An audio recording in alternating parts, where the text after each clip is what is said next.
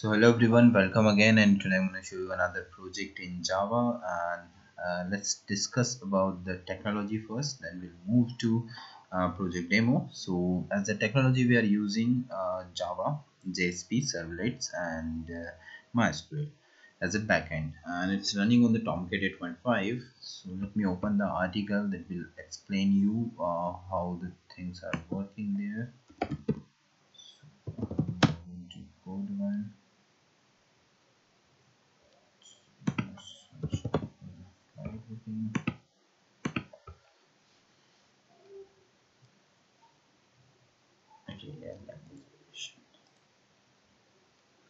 Okay, here is the complete description of the source code of the project, like how the things are working and what technology that we are using, what kind of architecture, and like we are using MSC architecture and the Maven tool. So all the technology details are available in this article, and I will uh, provide this link into description box so you can easily check down this, and you can see here is the module and all the complete details are available, and how can you buy now, or like how can you buy it, how can you get the source code of it, and how can you run it your machine. So we have that remote support also, so you can, if you're gonna buy product from project from code one, so we'll provide the remote support and we'll make it run at your machine.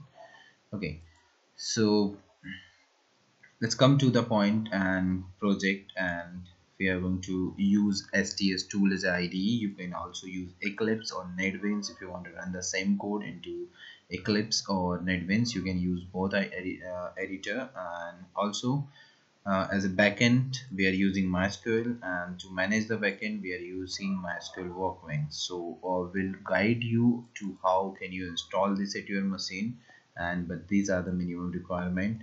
And then we are using as a server Tomcat server, so Tomcat server 8.5, and it's running on JRE 1.8, so it's using Java 8, Java 1.8. So let's run the code again, and when I'm going to run this, and let's check the functionality.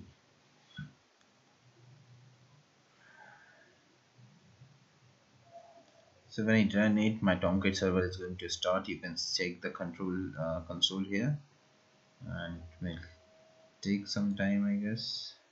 Yeah, it's going to run.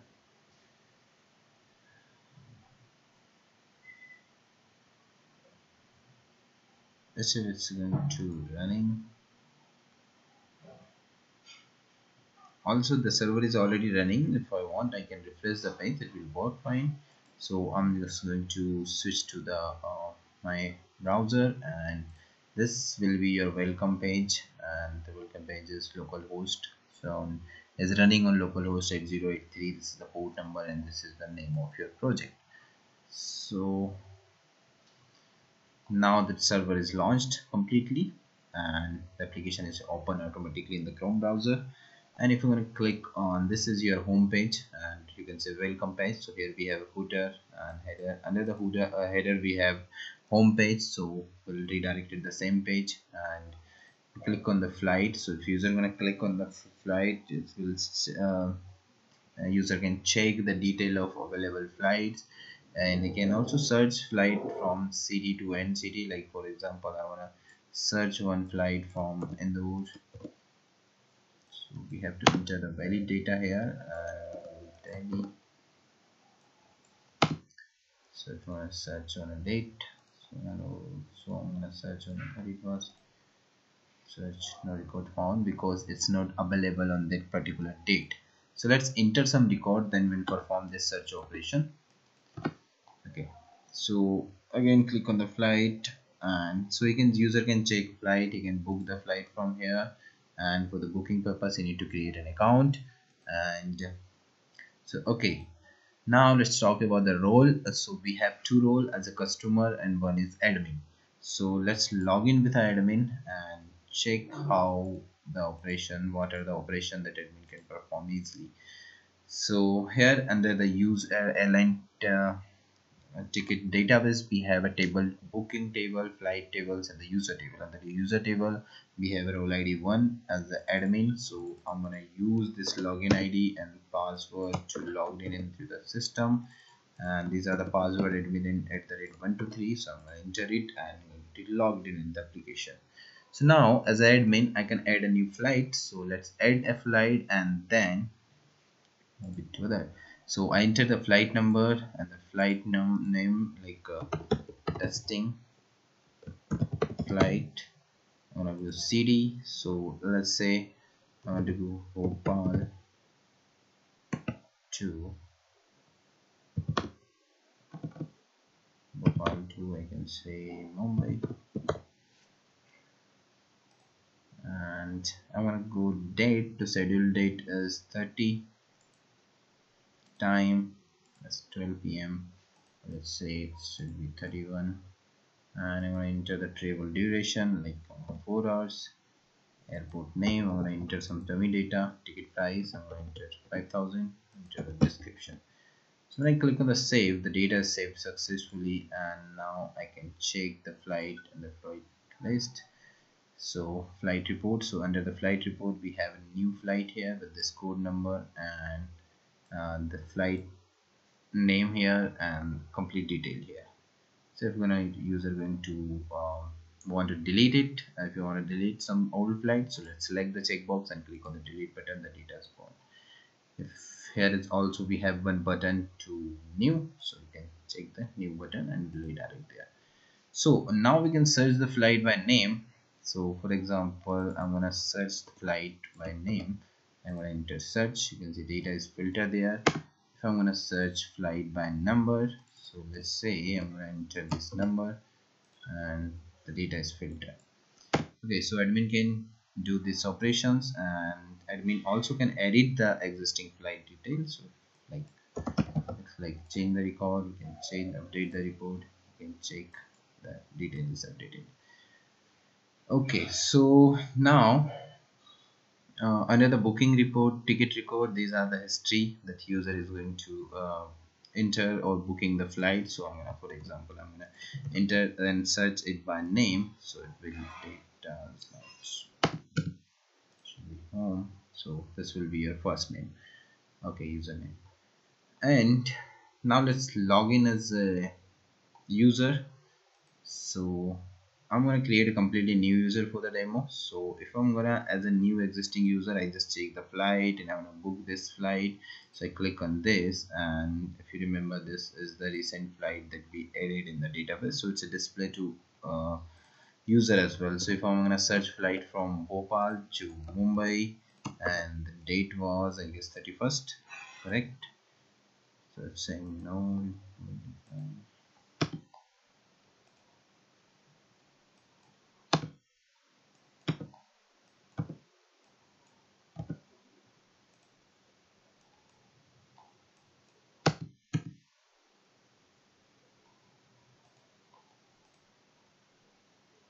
So there is some mistake from to CD and date 31st. Mention media. Okay, this is the bug, and I will check it and solve it. So that's not an issue. So the also user can search the flight, and let's book it and check the data is coming or not there. So I'm going to click on the create account button, and I'm going to enter my username. So my username, I want to enter some testing user, testing user, and the email ID is testing@gmail.com. The password is demo@3, and I'm going to enter the password demo@3. So I'm going to click on the sign up, and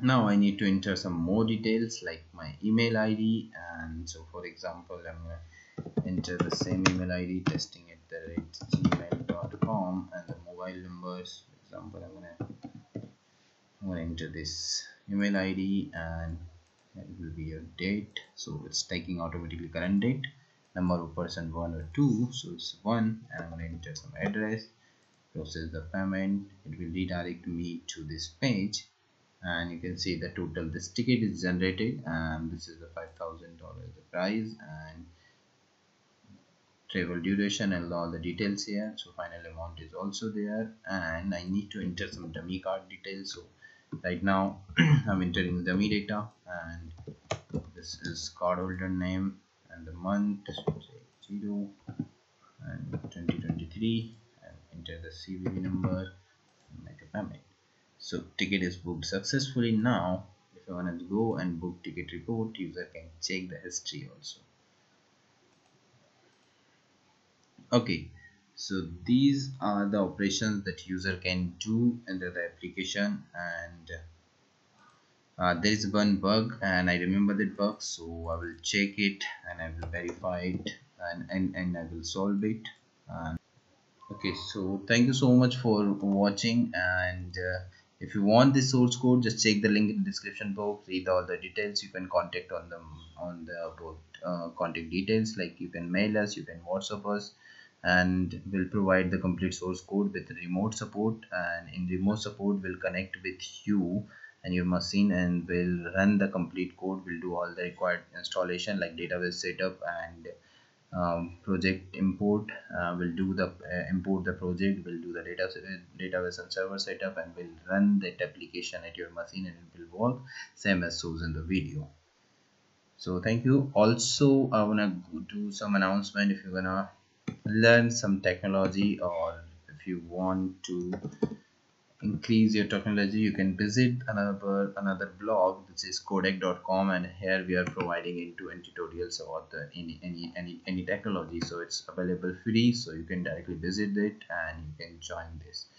Also we have some new internship programs, so if you are interested for the internship and you want to learn some technologies from scratch and you want to practice some technology, so it will be 3-month internship, and in that internship will provide the training to you on a particular technology, and then you have to work on like a scheduled task, and once you will complete, will get the like certification from the Goodman Technology Solutions Private Limited.